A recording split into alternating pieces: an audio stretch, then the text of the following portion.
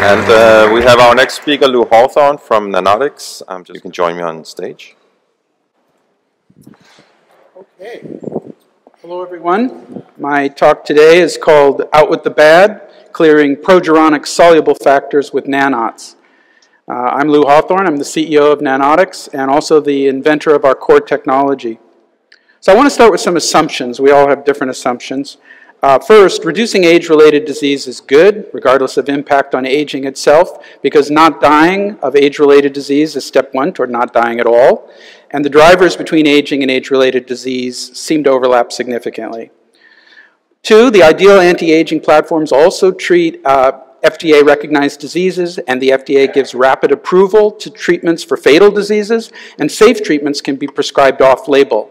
Usheen, Unity, BioAge are all using this strategy. Three, senescent cells are immunogenic crap factories protected by immune inhibitors. And senescent cells, quote, drive aging phenotypes in pathologies. That's how Judy Campisi says, crap factories. And the SASP includes powerful immune inhibitors. So depletion of those inhibitors is a potential new class of senolytics. Four, inflammation drives age-related diseases and may drive aging itself. Inflammatory cytokines are known to drive inflammaging, and their clearance is xenomorphic. Inflammatory diseases now include cardiovascular disease, type 2 diabetes, even Alzheimer's, so not just the inflammatory canonical diseases like rheumatoid arthritis, psoriasis, etc. And five, targeting soluble pathogenic cell defenses is much safer than targeting cells directly. So, Conboy's law. No longevity presentation is complete without slides on parabiosis. And I like to call it parabiosis psychosis. Definition of psychosis is seeing things that aren't there.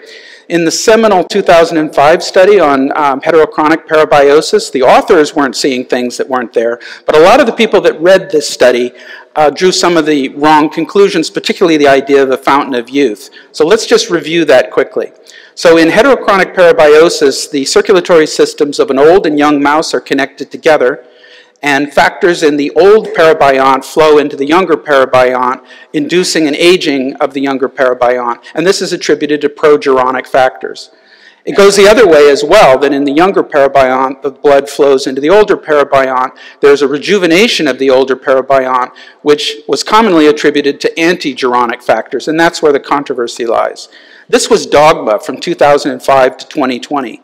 But then in 2020, the Conboys came out with a series of new publications.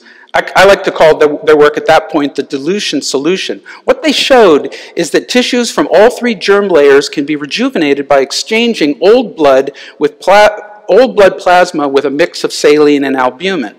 Basically, they confirmed the first part of the heterochronic parabiosis hypothesis that progeronic factors are degrading the younger parabiont, but they basically disproved the second part. And that's because dilution with saline plus albumin led to almost all the benefits attributed previously to young plasma.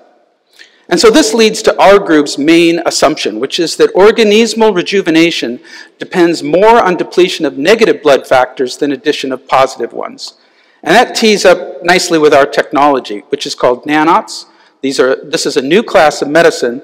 NaNots deplete pathogenic molecules from blood, but they don't engage normal cell surface proteins the way antibody drugs do. You can think of NaNots as the world's smallest, most specific, non-toxic sponges. And the way they work is there's a core, which is a structural element that's biodegradable and scalable. Onto that, we attach a capture agent. We can use any molecule with binding affinity for a target. Next, we attach a porous shield. This is a critical element. It covers the capture agent. It's porous to soluble targets that diffuse through and get captured by the agent, but it prevents any interaction with cell surfaces. It makes the nanot basically inert relative to cells. And finally, we attach a stealth coating, just to delay immune recognition and clearance of the nanot until the capture process is complete. It ends up being 150 nanometers across, and you inject it like a drug, but it's cleared naturally by macrophage phagocytosis. These things are blazingly fast. They can deplete any soluble target they're programmed to deplete by greater than 95% in less than 5 minutes, and they can be programmed to suppress targets for minutes or up to just about 16 hours. So I want to zero in on a couple of targets that will really illuminate the unique capabilities of NaNots, specifically Tnf alpha and Stnfrs, which are soluble TNF receptors, and together they drive dozens of serious diseases. So we think of these two as the signal power couple. So TNF starts life as a membrane cytokine. It's released in a paracrine fashion. Its target is a cognate receptor on a cell, and upon ligation, it'll induce apoptosis of that cell. But the receptor can be cleaved off by a sheddase into a soluble form called an STNFR. At that point, it's a decoy/inhibitor of TNF alpha. Let's look at their roles in health and disease. In health, TNF alpha kills bad cells, specifically the types in the upper left. In disease, TNF alpha also kills cells. It just kills the wrong cells, leading to the pathologies in the lower left. Now, STNFRs neutralize TNF by binding to it before it can bind to a membrane TNF receptor on a cell surface. STNFRs in health defend good cells. Privileged tissue throughout the body employs STNFRs, so does the placenta and fetus, and it's also it supports a general inflammatory sink. Now, in disease, STNFRs also defend cells, they just defend the wrong cells. All solid tumor cancers surround themselves with STNFRs as part of their immune evasion strategy. We think senescent cells do too. MRSA-infected cells do this. And STNFRs also drive the immune paralysis phase of sepsis. Now, TNF alpha, inhibitors of TNF alpha are the largest drug class of all. But it's an imperfect drug class because they hit both the soluble form of TNF, which is pathogenic, and the membrane form, which is essential for immune competence. STNFRs, on the other hand, are a completely undruggable target because an antibody against STNFRs would also bind the TNF receptor, which is essential for immune competence. So let's look at inflammaging. So this is the 7 pillars diagram from Claudio Franceschi's work. He's the guy who coined the inflammaging phrase in 2000. And his 7 pillars document is a little different than others because he puts inflammation right at the center of it. And he also states that inflammation and the other pillars are shared by aging and age-related disease.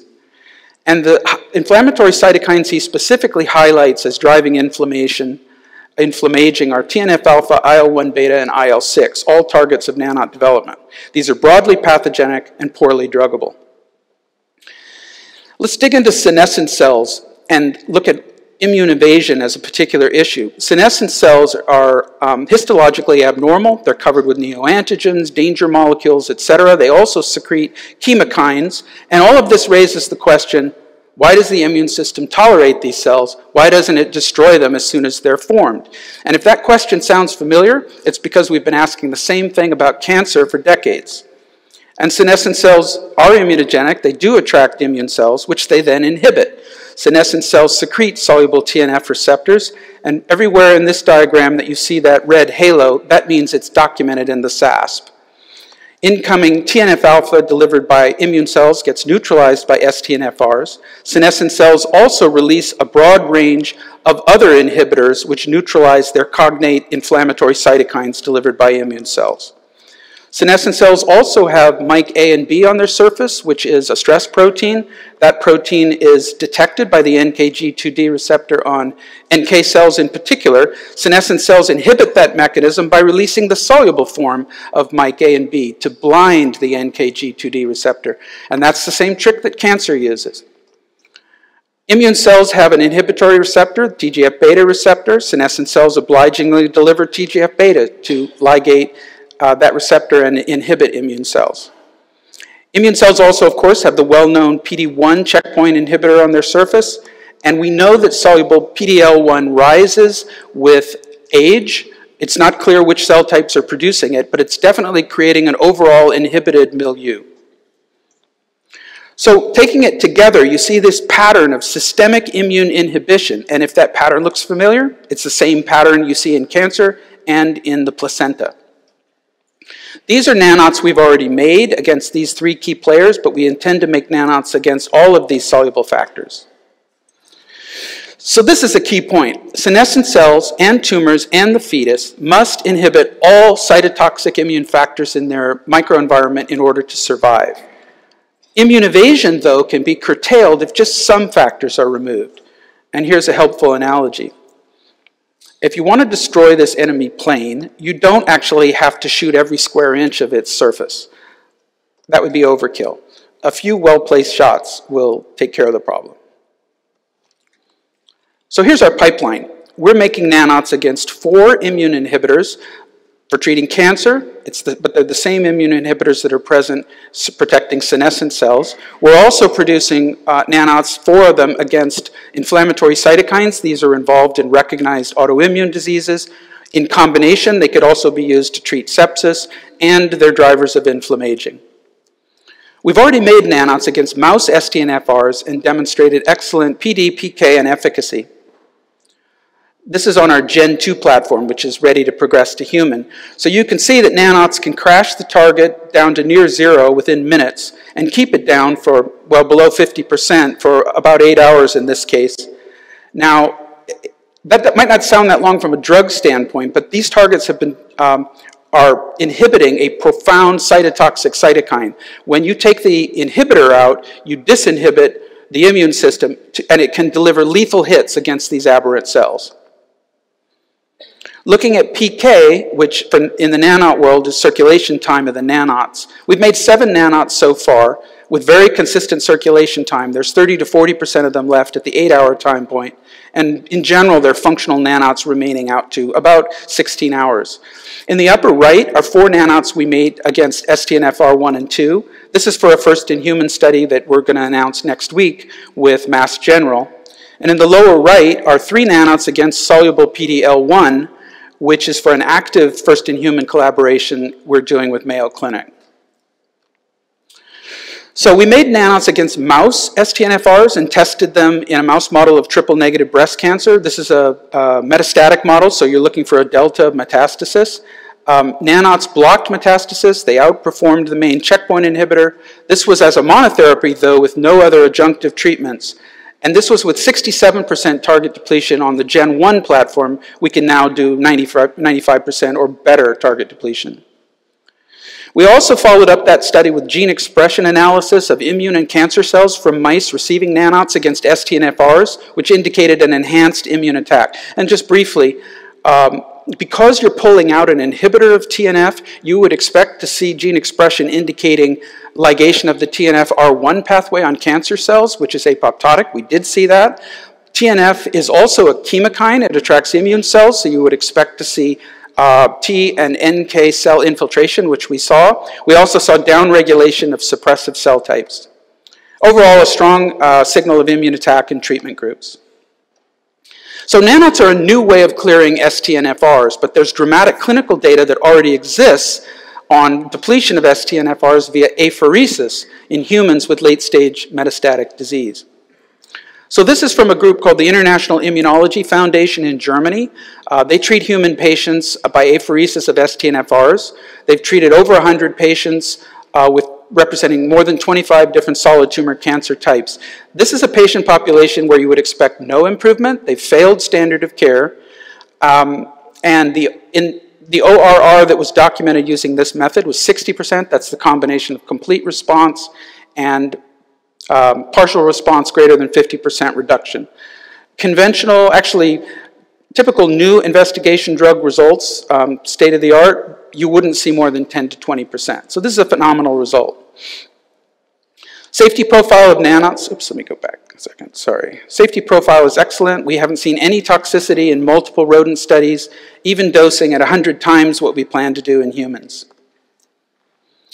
We have a great IP portfolio. We have 15 granted patents covering a range of designs. These are our US patents, multiple designs, multiple targets, and multiple sources of those targets. We also have 9 foreign counterparts, including 4 patents we got in the last few months.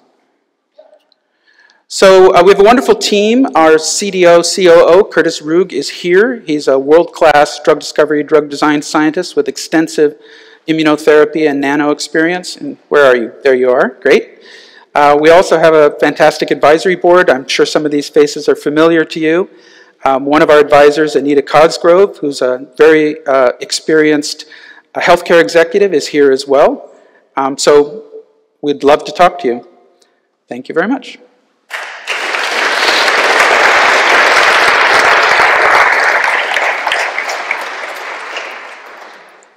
That's so cool. That's really awesome, amazing.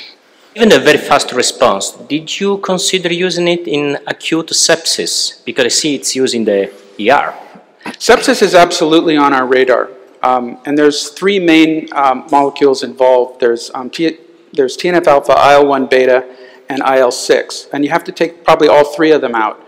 But all you have to really do, we think, to treat sepsis is extinguish those cytokines rapidly. That'll do two things. First, it'll stop the organ damage, which is what mainly kills people. And secondly, it'll abrogate the autoinduction of those cytokines. So eventually the immune cells will settle down. Yeah, it's very much on our radar. More questions? Maybe. Okay. Some of those solubilized TNF receptors circulate at like very high levels and create like an antibody sink for certain like monoclonal antibodies. Have you ever thought about pairing your technology with a standard monoclonal to actually get that antibody onto the cell surface while binding up all of the circulating solubilized receptor at the same time? I don't think we want to try to recapture STNFRs and put them back on the surface. We just want to take them out to take out the immune inhibition. The cells still have plenty of membrane TNF receptors on their surface, so there should be no problem with TNF finding an open TNF receptor and delivering a death signal once the STNFRs are gone. So you showed the toxicity in rodents, that it's well tolerated in rodents. What about humans? We haven't tested it yet in humans, but the materials are known to be safe because we're basically repurposing materials that have been used for drug delivery. We're just inverting the paradigm and using them to take targets out. And we're also only taking out targets that don't belong in the body in the first place. Any other questions?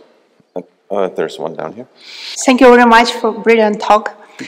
I'd like to ask, do you foresee any adverse effect of such therapy in humans? What kind of complications might be? I think you're going to see, so if you take out STNFRs, you're disinhibiting TNF systemically.